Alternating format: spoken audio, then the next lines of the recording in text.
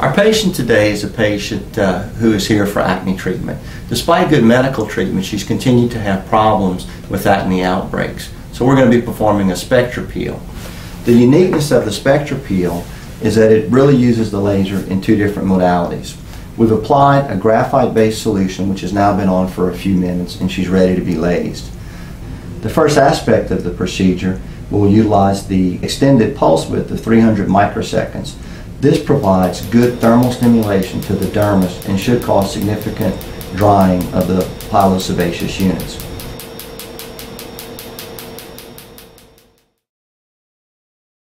As a secondary aspect of the procedure, we'll be performing a Q-switched gag treatment which will cause rapid exfoliation in a very safe manner. The epidermal component can be controlled by the technician. Levels of 20 to 70 microns of skin can be easily removed, providing char-free skin rejuvenation.